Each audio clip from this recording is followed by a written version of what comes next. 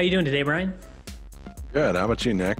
Not doing too bad. You know, the weather's good and stuff's looking up for you in Colorado, right? Starting to clear up. Other than you guys being 100 degrees and then snowing the next day. But we set a new record with the fastest transition in temperatures that we've recorded, going from over 100 to below freezing in 3 days. Well, that's mountain weather for you, right? Wait 15 minutes, it'll be different, right? Kind of is, I'm not sure it's a record that any of us wanted to set, though. Hey, but at least, for you guys, the snow probably cleared, quite a bit of stuff up. But, for sure, yeah. Today we had Jason Pierce on the show, and it was some good conversation. It was, yeah. He's a really interesting guy. He's had a lot of different pursuits. He's been involved in years past in sort of one of the big name design firms in Denver. He has gone on to forge a path with data science, and that's really what his current entrepreneurial practice is all built around. But, he interconnects it with all different forms of marketing and, has a lot to say about sort of the importance of data quality, sources of data, curation of data, ultimately, what are all the varieties of areas of practice you need to be prepared for to undertake that kind of journey, but also how it can be done in smaller chunks, right? With more of an iterative approach. Yeah, and I liked our conversation because we kind of talked more marketing probably than anything, right? It's been a bit different than data guests we've had in the past, but as some of these tools have come along, like the HubSpots and MailChimp and, all these other things are kind of, some people think they're gray area because they track too much of what people do. But, the data is coming in and what do you do with it, right? It's like having a garage, right? The bigger garage you have, the more junk you tend to put in it without looking in there, deciding if you want to keep it. So we even talked about, do you collect data and then what do you do with it? So it was kind of all over the place, and it was a good conversation, a different along the lines in the conversations we've had with data analysts and data scientists in the past. And punctuated with a little bit of entrepreneurship chat in there as well. So there's something for everybody, I think, in this episode. And with that, I think let's just let the listeners get on with the show. Here we go. All right.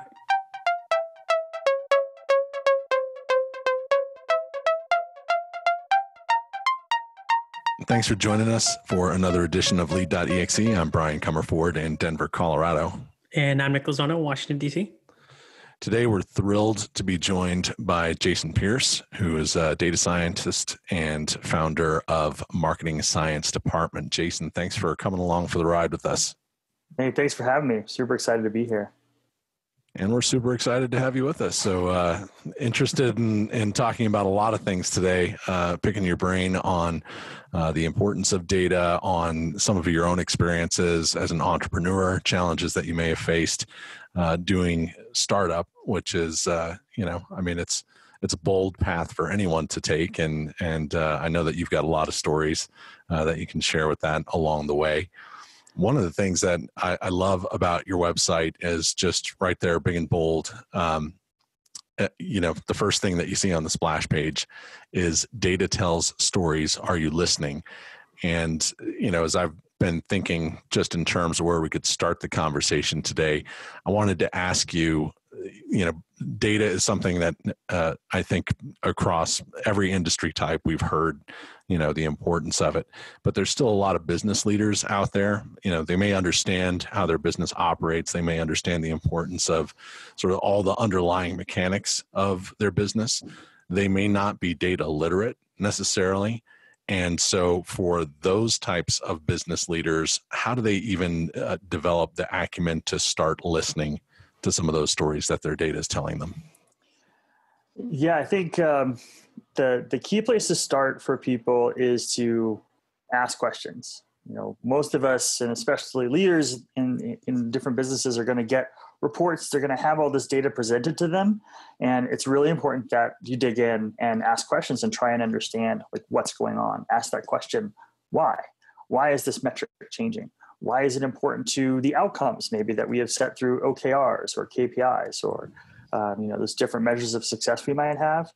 But to start drilling in and understanding the why component, because that is what really defines the stories. Now, you said something interesting there about reports. And, to me, I think that's probably the orientation point for a lot of, business types, which is, I get this thing, it tells me something about what happened. And then, based on that, I can make some kind of decision, or I can start asking some of those questions. But, given all that has evolved in the world of data and the world of technology and the convergence of all these tools that are driving us more and more towards these predictive things, doesn't that kind of feel like it falls flat at this point for what the orientation people might have with their data? Yeah, definitely. I mean, I think just to get reports is not actually beneficial. Right. We get these things like dashboards in our emails and reports, and people send us things, and it just becomes overwhelming and it's not useful. And most of the clients that I work with, they get so much, but it's not actually being used and it's not actually being leveraged. I think, and especially as you get into more, like you talked about predictive tools and things to tell you when there's a meaningful change, and that can help level up your awareness to say, hey, something's really important that's changing here. You need to go pay attention to it and ask those deeper questions and really dig into what that is, because we have so much data that it's just not helpful to see another trend chart or another pie chart, God forbid. It's just not going to be that beneficial. Hey, we can do a donut chart. It's okay. 3D only.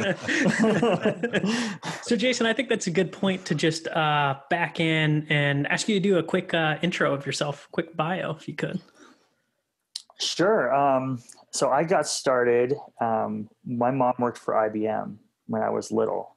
And so I had one of the first PCs that came out. We talked about Windows 3.1 earlier. I had one of the first ones that was available, and started doing a lot with that when I was a kid. I ran a BBS across my little modem when that first became available, and that really sparked my interest.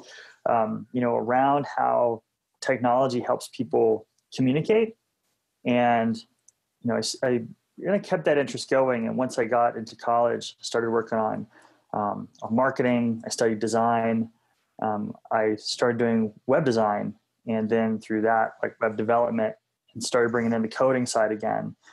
I got my career start in advertising, not on the design side, but doing account management and kind of understanding how brands were connecting with consumers, and how we could use different media to drive those relationships, especially digital. I worked with some agencies here in Denver, and we helped to kind of launch online media as capabilities for these agencies. I went back to grad school and got an MBA in e-commerce and a Master of Science in Data Warehousing, so that we could better understand and leverage the ability that that data was bringing, because we were just starting really see the explosion of web and see digital not only on your website, but through all these different tools. And that's really proliferated, as you see social media. From there, I started working more with marketing departments and advertising agencies.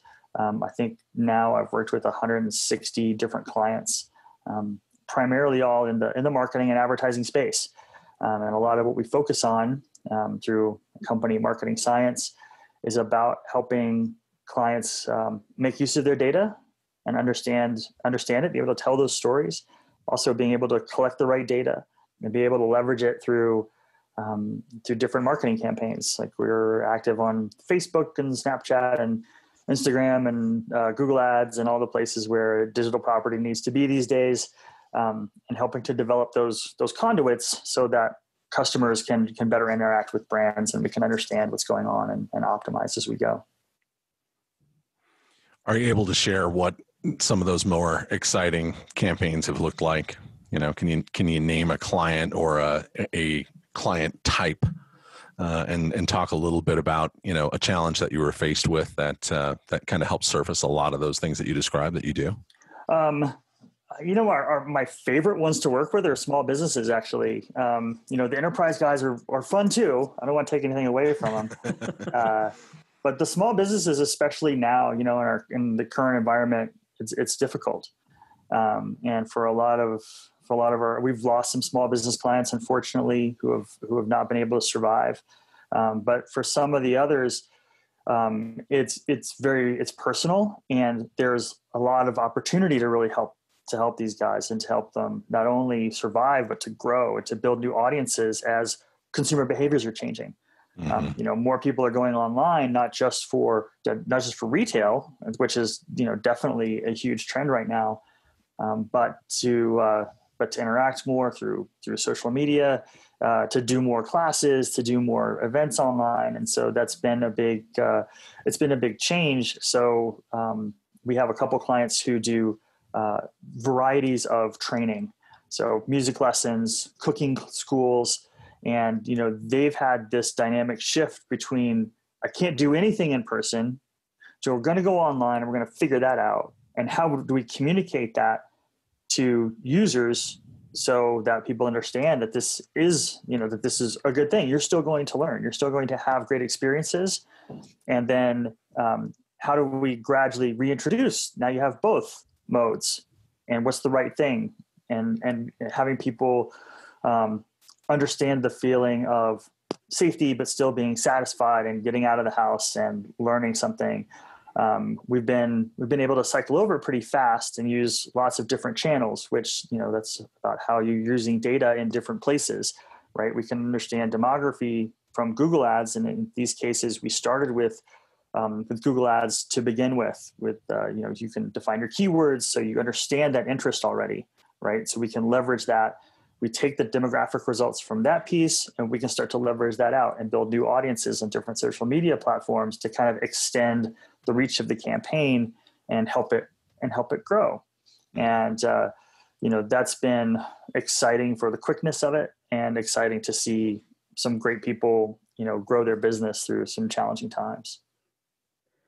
I like the way you brought that up. It's almost like now, especially recently with current events, that the IT leaders and the marketing leaders are working so much more closely together than they probably have in the past. Like you said, in-person events are kind of a no-go in most jurisdictions still. So people are trying to figure out, how do we do those online? How do we drive engagement? How do we figure out that challenge? So what is one of the biggest challenges you've seen as people are trying to make this transition from physical products to digital products from a data perspective? Yeah, it's the balance between trying to define what it is really quickly and then getting your data collection set up really quickly. In terms of, we talk about, collecting data, you're leveraging data, right? It starts with collecting it. And that's honestly, in marketing technology, that's the hardest part, is getting the right data in. Because if you have garbage data, you tell an inaccurate story. And so you have nothing to really leverage at that point.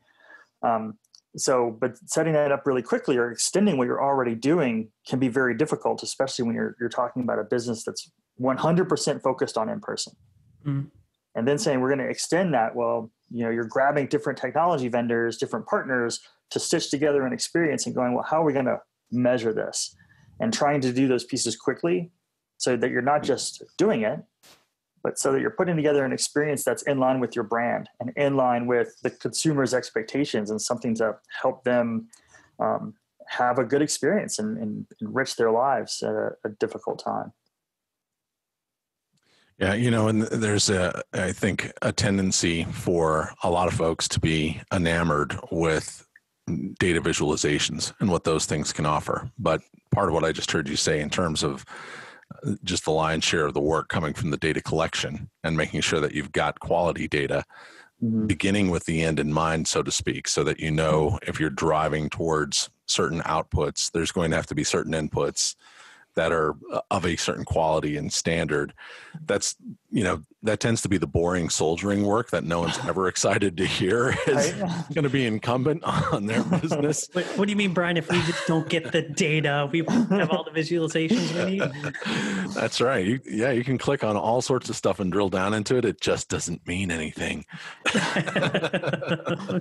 Right.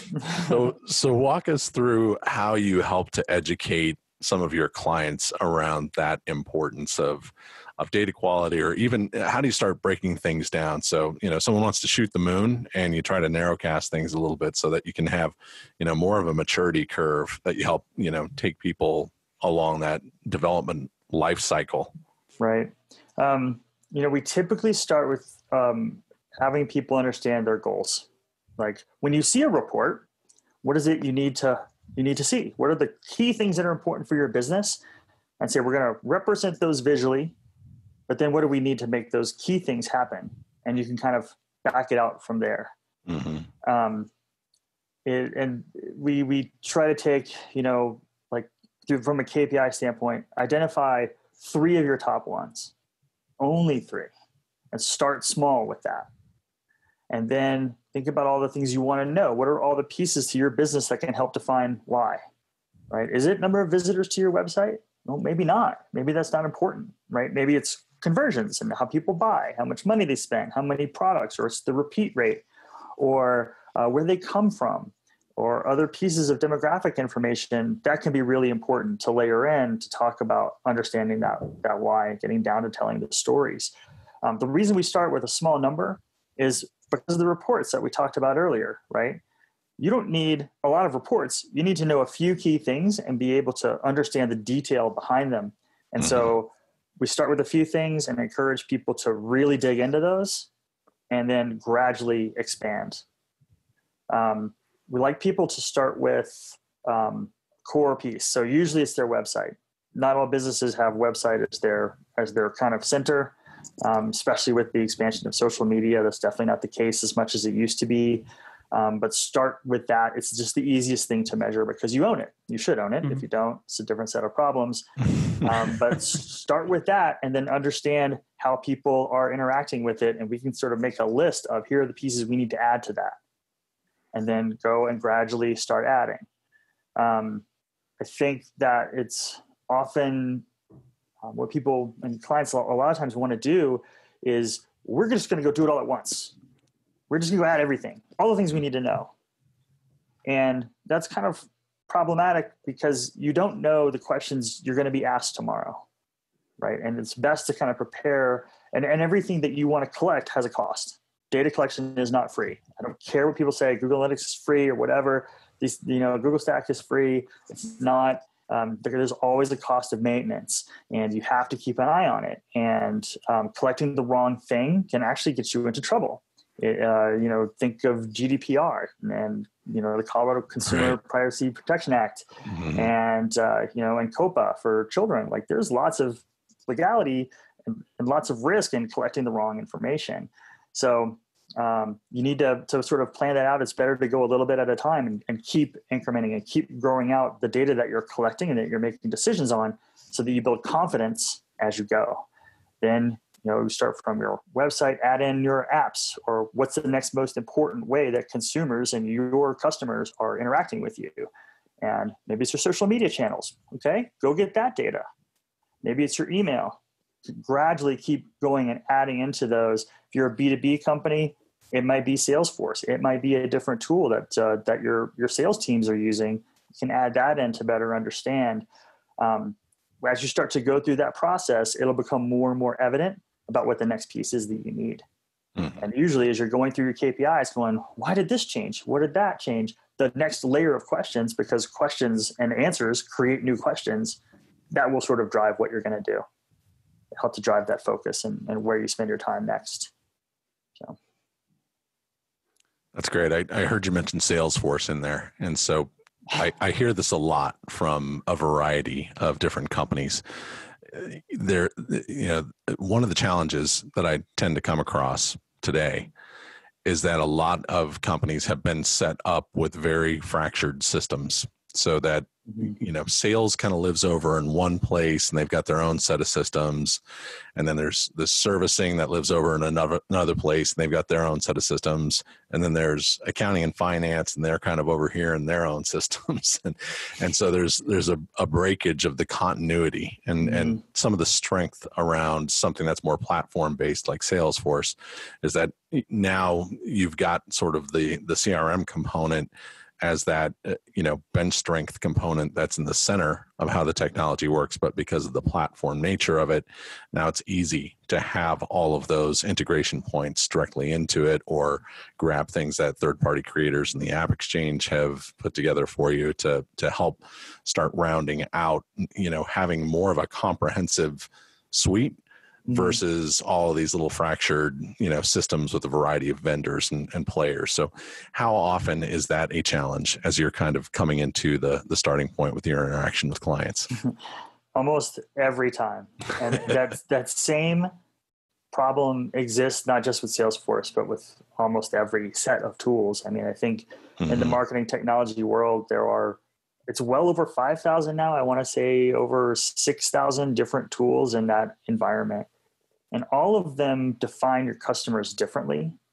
If you can center around something like Salesforce and say, like, this is the center, this is the sun to our marketing or data solar system, then that is a big decision point and a place to start from, right? And while Salesforce does provide lots of opportunities to integrate, and if you can use, if some of your other marketing tools combined with Salesforce to do that, then great, it will make it easier.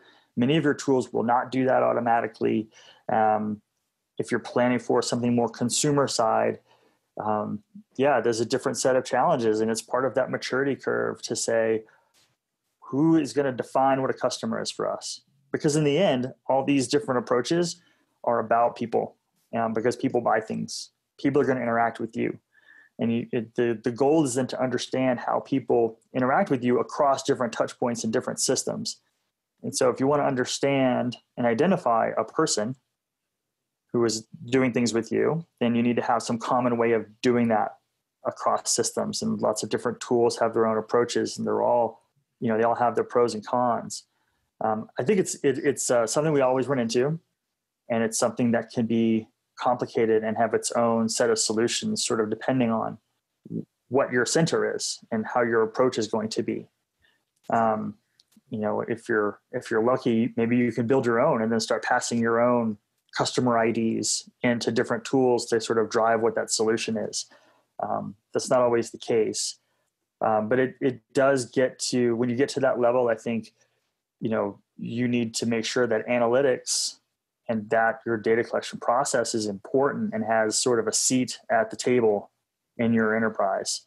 The data governance is important, and that you have some direction on how that's going to be managed, how it's going to be thought of, because if not everybody is aligned on here's the way we're going to identify our customers and our prospects, then you will run into challenges, because different organizations, different groups within your company are going to have their own tools, and they're going to want to do their own thing. And if they're not speaking that common language of who is your customer, you will start to have gaps and, lose the progress that you're making. I think you brought up all valid points there. And one of the things I know my experience is as a technologist is when you start talking about data analytics, everyone's like, oh, we'll just send IT to go do that and they'll figure it out, right? But when really it should be a team of people comprised of people from different silos, right? Because IT has a different perspective as a customer, as accounting does, as sales does, as B2B does, as B2C does. So how important is it to get the other team members in different silos of business involved in this customer journey, figuring out who the customer is? Yeah, I mean, you bring up a great point. It's really critical to have everybody talking about it. I think the way to get there is if you're a leader of your organization and you're engaging with the data and you're talking about it, you will get everyone else talking about it. Trying to prove the ROI of analytics can be difficult. A lot of times it's a cost center and not always, the way to get new revenue. It's the ideas. We're used to that as IT guys. Yeah, right. I mean, there's certainly avenues to show that your data creates revenue. A/B testing is a great way to do that, because you can attach specific lifts in your revenue to a different way to treat customers. But I think it comes back to having people understand, having everyone understand that it's important and they all need to come to some agreement. And the reality is that all of the people involved from IT and marketing or accounting and sales, they all have a really important role to play. Mm-hmm. And it doesn't have to be this overwhelming process, but I think everyone needs to be involved, and different groups are going to take different leadership roles with the different tools. Yeah, no one ever really wants to have the responsibility. They want to be the one that's sitting in the seat that says, deliver me the ROI calculation. Right. Deliver me the visualizations, right? I just want the dashboards. That's right. That's right. I want to be able to take credit for having steered the project, not having to have participated in all this stuff that sounds really painful. As we're talking about visualizations and dashboarding and analytics, how much of it is just educating people on how to read charts? And different things like that, just basic, like math, right? Statistics, how these things work. Is some of the end user education just basic statistics and modeling? It's some education along that lines. Absolutely. I mean, I think that in every company, you're going to have a group of power users, like knowledgeable analysts. Mm-hmm. Depending on your company, that may be, one or two, and maybe dozens. But I think those are really your kind of, those are the missionaries of your data. And it's kind of their responsibility and their opportunity to do some education. And as these reports, or as you start to share out visualizations and tell the stories, your stories are the verbal or written component to the charts and to the data that underlies it, right? And if there's that opportunity to educate, not only with stats, because stats may not apply to everything, but if you're looking at a simple trend chart, to say, well, here's what this really means. Here's how to read the scale value. Mm-hmm. One of the worst things you can do is drop off some charts and be like, awesome, good luck with that, and hope for the best. I think that's an important piece to help drive success long term. Well, and of course, it's one of those things that needs to factor into the value consideration, right? I mean, if you're just dropping off a finished product and no one understands how to use it, how valuable is that? What happens to your ROI at that point? Right. I mean, you're back to reports being sent to your email that no one reads, and no one ever looks at. I mean, the classic story. But they look good. Yeah, the classic thing in analytics, I've worked on a lot of Adobe Analytics implementations, right? So it's probably mostly bigger companies where you have thousands of users all getting reports, and you can't tell who is receiving them and if they're being used. And so lots of times we would just turn them off. See if anyone complains, right? Well, this data is not valid anymore because we made a change in the variables or whatever, and we don't know who's reading them or who's receiving them. So we're just going to turn it off and see who screams. And then we'll go try and fix it. And if no one says anything, then we don't have to worry about it anymore. And that was almost always no one said anything when we were talking about emailed information. It's the elevator conversations, the water cooler stuff that is often where some of the most meaningful things happen, because you're just discussing what the results are. Yeah, the old scream test. It's funny how many stories there are for, particularly for technologists. Right? Turn this server off. See who complains. That's right. We've all got a few of those. The problem is you got to wait for a couple of months because someone might only hit that once a quarter. Yeah, all of a sudden it's like, hey, where's my what's it? That was running on an Access database. Right. Please don't say those words. Oh my goodness. Yeah, we probably all got some Access database horror stories too.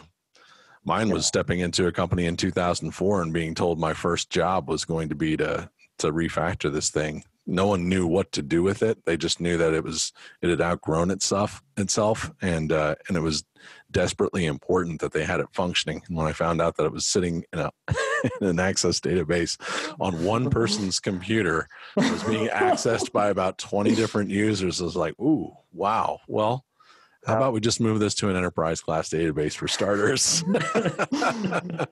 I had, it's funny that when you talk to people who have enough history to have been, doing things with Access, it is like 80% of the time it existed on a computer under someone's desk or on somebody's personal laptop. Like that was like, it happened so often. Jason, you need to go convert this Access database. Like, where is it? Like, oh, it sits in the closet over here. It's on like one computer and hundreds of people are using it. Like, we haven't updated it for fear of breaking something. like, no matter what you do, there's like a sticky note on the cover. Don't turn this off. Right. Hey, that's at least better. At least they know where it is. Right. Nobody knows where it is. Right. Somebody leaves the company and their computer gets wiped, and then suddenly the utility's gone. Everyone's like, wait a minute, where is that thing? Oh, it was on Sally's computer. Well, like many things with Microsoft, they designed things to be easy enough for people to have a lot of their own homegrown, robust development out of it. Kind of, Exchange, I think, is similar in that it wasn't designed around file storage architecture, but that's how people ended up using it. So it eventually got refactored to function in that way. But, just as Access has now been subsumed by things like Power Apps and, more of the O365 suite in the way of doing things. But it has made for some legacy challenges for those of us who have had to wrestle with data and custom development over the years. Yeah. So you said right now is a great opportunity for small organizations to kind of dig into data analytics. So where would a small organization start, right? A smaller shop, maybe they have a website. What type of things should they be looking at? I think the answer to that question is like, what kind of business are they? Mm-hmm. The ones that we are working with right now, they are consumer focused. And so, we start them off with, where are you driving people? Is it to your website? Is it to Facebook? And let's start there. When you're talking to people and you're having conversations, where are those conversations happening?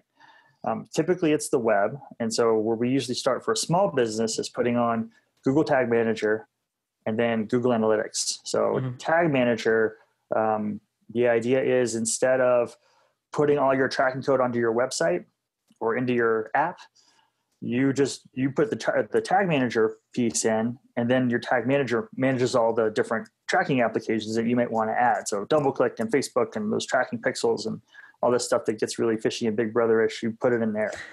It makes it really easy to control so that you can work on it separate from what your site or your app is doing.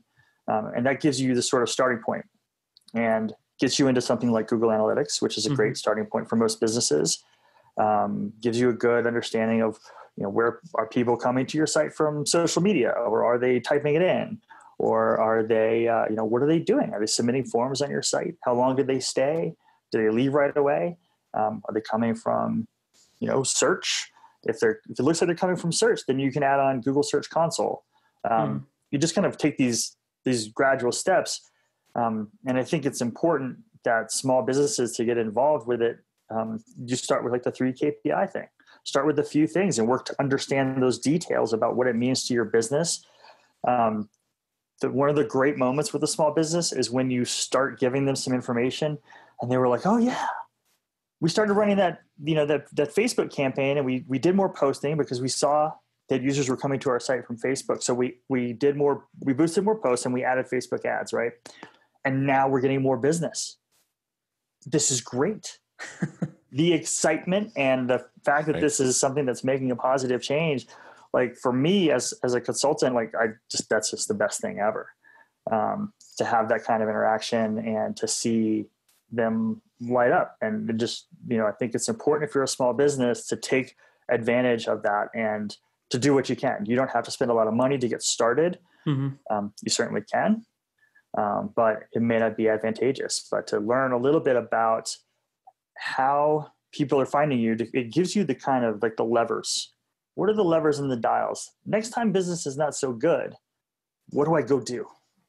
Right? How does it gives me some power as a business owner, right? Because now I can say, oh, I need more pages. I need more content for SEO. And I need, to add some more campaigns for Facebook or for Google Ads, add some more keywords, right? You start to understand what are the pieces that are driving business to you. And it can be very empowering. What you just described there to me sounds a lot like how I see digital transformation. But digital transformation has become such this buzz term that I think it's interpreted to mean this wholesale change of everything rather than this iterative approach like you just described, right? Where you start small and, whether you've done, customer journey mapping or whatever, you understand kind of what all those touch points are in your client lifecycle, right? And it doesn't have to be the full smack that gets updated to experience digital transformation. You just have to find those points where there's some weakness or there's some under optimization, right? And then pivot in how you're doing something so that now it's actually caused improvement, right? I agree completely. I think a lot of companies, especially as they start to get bigger, think that's like the big initiative to go down, right? I got to make everything digital. And there's some advantages to that, but I think just understanding, coming back to the basics, how are people doing business with you? This is about relationships, right? There's just new ways to do it, and understanding the dynamics of those relationships. And if they need to be more digital, then you can move in that direction. But, many times it's not, but you want to have the additional channels, and understanding that need, where it's being pulled. It's just tremendous advantage. And, and we're buzzwords. I mean, I think that's the digital transformation thing definitely has kind of run its course, I hope. Well, it's something that, it's got some sex appeal to it. And it seems, to those who are in the buyer's seat, it seems like something that we should probably have for our business if we're going to consider ourselves contemporary, right? So whatever it is, go figure out how to spend some money on that, Mr. IT guy. It's funny because I was at a conference a couple of years ago, and somebody, they had done like one of those live walls and said digital transformation is, and somebody put a buzzword, and somebody put no, it's not. Then somebody put yes, it is, and then no, it's not. Then yes, it is. like 20 iterations of that. So well, someone got it. Which one though? Ta-ding. Well, let's shift gears a little bit, Jason. I'm interested in hearing some of your experience as an entrepreneur and as a leader. You've taken the tougher path, or some would say the tougher path, by choosing to forge your way as an independent businessman, drumming up clients and having to market yourself and service and wear many hats in your own company. Talk to us a little bit about why you chose to undertake that path in the first place, and then some of the challenges that have helped shape your leadership perspective along the way. How I got started in it. I think that because I got started in advertising, my first majority of my first 10 years working, I don't want to date myself, I guess, but the majority of that was in advertising, where you're consulting all the time. And so you're working in that mode a lot. And I just thought, hey, I'm a specialist. I can do all this, online media stuff. I should branch out. And it seemed so good and like the freedom and do what you want, which is just total nonsense. But I do enjoy being able to focus on things it's just, I like development. I like data, I like the technology, and I like to solve problems for people. And I really enjoy some of the things we've talked about with helping businesses succeed. That's super rewarding. I think through a lot of the full-time jobs that I've had, you don't get that sort of level of good feeling at times with people. So I enjoy those pieces. It's certainly a challenge as a consultant in this kind of web and digital space. The projects are pretty short. So, managing that and keeping the flow coming in from a new business perspective, I think has probably been the biggest challenge that we've had over time. I think we've been in business 10 years, almost 11. And congratulations. Thank you. It's I think a big hump. But there's lots of challenges with it. It's rewarding. Lots of time. Sometimes it's definitely a challenge. Not for everybody, for sure. But I know I've been pretty happy with the decision and being able to focus on it long term. And I'm excited for where things are going next. I mean, we're trying to move away from services as being our only thing and building automated platforms for marketing technology. So I can be like 6,501, I guess, out of that big chart. But, there are lots of exciting things, and it's always, fascinating to be able to define your own strategy, your own objectives. Like, can you practice what you preach? Which is always fascinating about the differences between what I recommend to people and what I recommend to do myself. Yeah, it's certainly a rewarding path. Well, you're the only one having that problem, by the way. Right? I knew it. So, as you were embarking on this path of independence, did you feel stepping into it day one that you felt equipped for understanding what was going to be needed to lead a business of this type? At the time, I felt like I did, and I was wrong. Absolutely. You don't, I'm still learning. Like, I've been, trying to get more involved with like the accounting side, which that had not been my focus. So like, other people can do the accounting piece, and I've been, developing technical products and working on client service, and but it's all important. And I think that at the time when I started, it was like, oh, I can just leverage these skills and just keep doing that. But at some point, you want to grow and you want to be able to do more. And then that's when I think it hit me like, oh, wow. I mean, this is way different than what they taught me in MBA school, and DU was great. Don't get me wrong, but it's a different thing. Being an entrepreneur it's a different set of skills, I think. And I think you kind of have to apply lots of different business ideas and principles in new and different ways. I mean, most entrepreneurs that I talk to, people who are running small companies, their experiences are not all the same. Mm-hmm. Some of the problems you run into about like financing a new business and growth and technology, those may be similar, but everyone's path is so unique. And so maybe that's a piece that I really enjoy about it is there's never a sense of, oh, I've learned enough now. I'm a good businessman, right? You're always having to dig in and try something new. And I think that's an exciting part of it. Well, I know Nick and I have talked about this more than once, business training, like a lot of management training, it doesn't actually really set you up. I mean, getting an MBA, and you can correct me if you feel differently, it's not really the foundational work that's required to be an entrepreneur. Right. I completely agree. It's, I think it's good for preparing you for like a middle to low level manager kind of role. I think being good at being an entrepreneur, I don't want to say that I am good at it, but I think it's much more about your passion and, is it something that you love to do? Like the people who I see are successful, to me, that's the one resonating piece is they just love it. They don't care about watch TV and I'm going to go, mess around every day, play video games or whatever. Their business is what they really enjoy and what they really dig. And so that's where they spend their time. Like that is fun. And so that really drives it. And that's when you're going to put in the time that you need to sort these things out, because it can be a mess sometimes to sort out.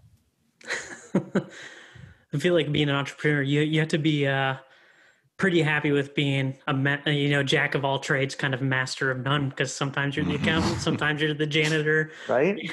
Sometimes you're the sales guy. You got to do it all. Yeah, and you have to act like you know what you're doing, which is half the time I'm like, yeah, I completely agree. That sounds like a great idea, and just like, okay, we're just going to go with it now and see what happens. Well, again, I think it's similar to the distinctions that Nick and I tend to place on management versus leadership, right? Some people don't even realize that they're good leaders. Mm-hmm. Yeah. And sometimes it's because they've never been in a management role. They don't supervise anybody. And so they don't even recognize their own latent tendencies to rise into leadership behaviors in a variety of situations. Yeah, I agree. And I think there's a lot of leaders out there who aren't managers of varying companies, right? You just, because you have people reporting to you doesn't make you a leader. Yeah. And you can be, an individual contributor in that role and still be a leader and still manage your manager and do a lot of great work. It's a different thing. Yeah, completely agree. It is. And it's the type of thing I think that it requires, part of what we were just talking about in terms of wearing many hats, being in an entrepreneurial role is not for the change averse, Right. Similarly, being in a leadership role, it's not for someone who wants to micromanage others. Right. It's for someone who wants to set direction and has a vision and knows how to create enthusiasm and can bring others along for the ride and be learning every day from their contributions and can enlarge their perspective and pivot when necessary. And, Absolutely. So to me, there's some kind of commonality where there's a convergence between those two things, between leadership and entrepreneurship. And I'm just kind of curious if you share that feeling. I think a lot of the things, that make you successful, make you a good leader, will also contribute to you being a good entrepreneur. To be a good entrepreneur, you also, I think, have to have some other things, good product development, but I think a lot of that's just going to result from maybe being a good leader and coming back to being a leader without managing people. If you're running a startup and you're an entrepreneur and you're trying to build a new, a new lemonade, like you may be doing that yourself. Like you don't have a company. You're super passionate about this and you're pursuing it. You're still leading your business. Right? You're in there every day and you're doing all the pieces. You're the leader of analytics and technology and the leader of your business development. And like those things are going to make you successful if you can embrace it. And like you say, learn and adapt to the changes and really lean in to what's going on and looking for ways to involve others and to solve the problems. So as we're winding down here, there's a question I always ask all of our guests is, do you have a favorite book that's had a big impact on you or something you like to gift? It could be a book, piece of media, audiobook, anything. Does it need to be about like data and analytics? No, or it can just be in about general? anything. It can be about anything. I before I answer that question, I will say that if you're a leader and you want to get more into analytics, find the analysts in your organization and take them to lunch. Get to know them, because being an analyst or a data scientist is often, somebody else is presenting your data to leaders. And it's like good if you really want to know what's going on and get data literate fast, like that's a great way to do it. For me, for a book, I'll tell you one of the most impactful books I've read and listened to lately is a book called Can't Hurt Me by David Goggins. I've listened to it about 30 times and it has been quite impactful. I really like that book a lot. It's made a big difference. I'm an endurance athlete, like on the side, kind of do that thing. And so hearing his story and how he applied these different lessons to not only to the athletic side, but there have been lots of things in there that I've been able to apply to business as well. Lots of different, lots of really good stuff in that book. It's powerful if you're interested in that kind of thing. That's a good one. He talks about what having a fracture in both of his legs, basically 2 broken legs, and that budge training and going all the way through it. Yeah, that's just bananas. Yeah. It's a good book. And another one I've been really interested in lately is the work that Andrew Huberman is doing. He's a neuroscience professor at Stanford and head of the neuroscience lab. So he's on Instagram is at Huberman Lab. And he was on on the Rich Roll podcast, episode 533. And it's fantastic. And it gets a lot into learning, like how as humans, our brains work to learn and adapt new skills, like the idea of neuroplasticity. So, as entrepreneurs, we are in this mode of constantly learning and adapting. And, I'm trying to learn new language right now. And this is fascinating idea of improving our ability to learn and adapt, even as we're, not a little kid. They have amazing ability to learn new things. And he gets a lot into that. So it's really a fascinating stuff. And he actually, in that podcast, he talks about his work with David Goggins when he came into the neuroscience lab at Stanford. Hopefully it wasn't with 2 fractured legs. It was not. It was way past that point. But like we talked about with leaning in, right? With doing something that is new. David Goggins is afraid of sharks and the story, and so they have this AR simulator that is they hook up David Goggins. He's like, I want to do it because I'm afraid of sharks, and they make him afraid of sharks, and it's like, lean into the things you're afraid of. Yeah, that was the thing that it really resonated with me, and that's kind of like, okay, if there's a challenge out there in business, you can do it. Don't be afraid of the failure. Just embrace it and go for it. That's great.